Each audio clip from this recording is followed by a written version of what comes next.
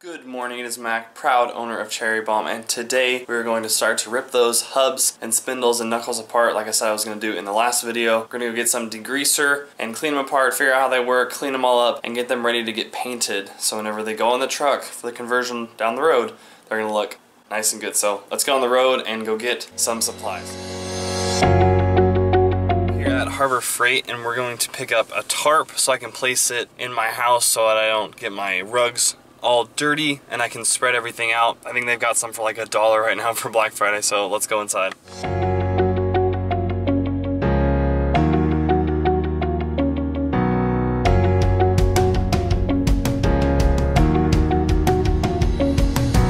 Alright, we had a successful time at Harbor Freight. Got a 50-pack of just shop towels and stuff to help clean up stuff. Got 220 grit fine sandpaper. Got a little wire brush for scrubbing. And then I got a tarp. What is this? A 5x7 tarp. Now we are going to Dollar Tree to get the degreaser and a spray bottle.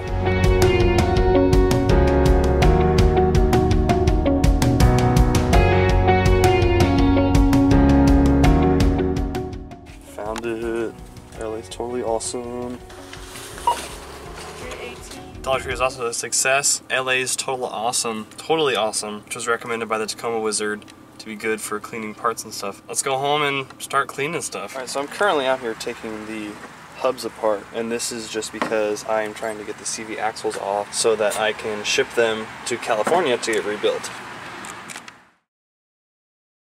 Hey, hi. It's been a crazy week. It is now Friday afternoon-ish, and I'm going to show you where we're at with the hubs and everything. I'm basically just trying to get the CV axles out like I was explaining earlier so I can send them to California to get rebuilt. But let's go see where we're at, and then we basically need to go to Harbor Freight. We need to get a brass drift, which is basically just like a punch, so that we can knock out the cone washers so that the hub assembly comes off so we can take the axles out and ship them. But let's go check it out real quick. This is where we're at. This is the hubs and the assembly, and obviously the CV axle is back there, which is what we're trying to get out. So this assembly needs to come off. So there's cone washers. There's what, I don't know, 6 of them. So the best way to do it is to align the nut here and then put the brass drifter, which is basically just like a punch, on there and hit it, and then the cone washer will pop out. I don't have one. I don't have a punch set yet. So we're gonna go to Harbor Freight and get one.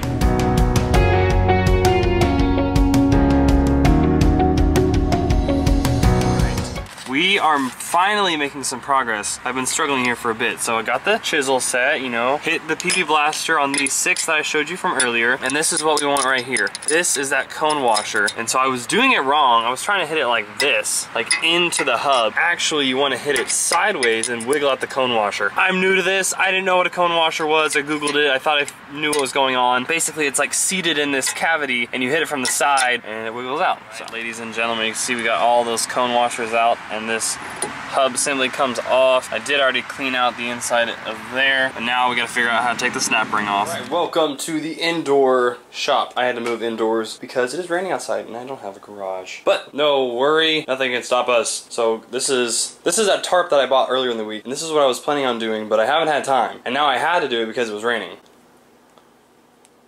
But now I went and bought the snap ring pliers with interchangeable heads.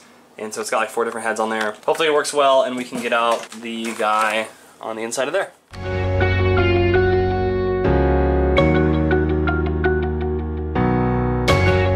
Look at this. We got one of the axles out. I was able to fandangle the little snap ring off.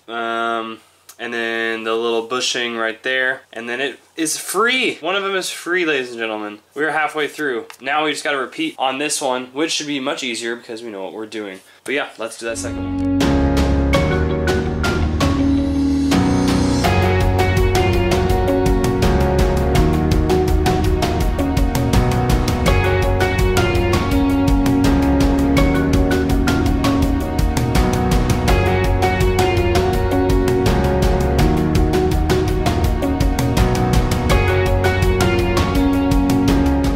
CV axles out. Now the plan tomorrow is to ship it. I'm not sure how much more work I'm going to do tonight on the project as a whole, but that was the goal. That was the next big step. Really excited. Let's see what else we can do. I've been doing some work for, I don't even know, who knows how long. So I started taking apart the hubs learning how they work and what their purpose is and all that. This is all parts from the diff, so, and then some from the hub, and then the studs. Cleaning up, that's some of the old gaskets from manual hubs.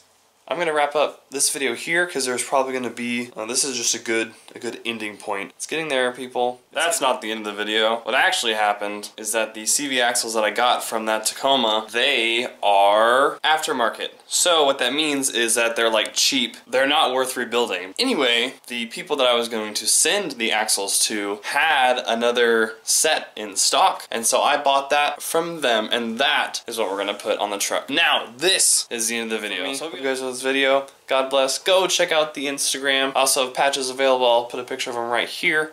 Just send me a DM on Instagram and we'll get one shipped out to you. Alright, have a great day. God bless. Bye.